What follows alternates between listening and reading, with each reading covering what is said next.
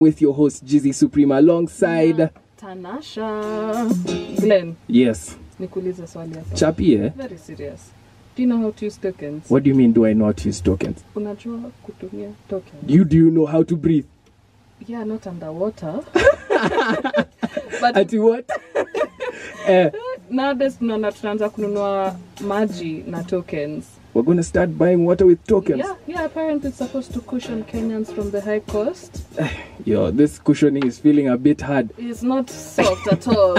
It's not I don't know though. life. It's not giving. It's not. So let me know. We're going to start paying with tokens. Imagine. And that means that probably guys are going to know exactly how much water they're using. Yeah, exactly. I don't know because...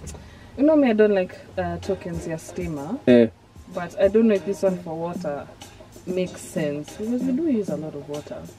How long does it take you to shower, Gialdem? 15 minutes. Huh? Mimi?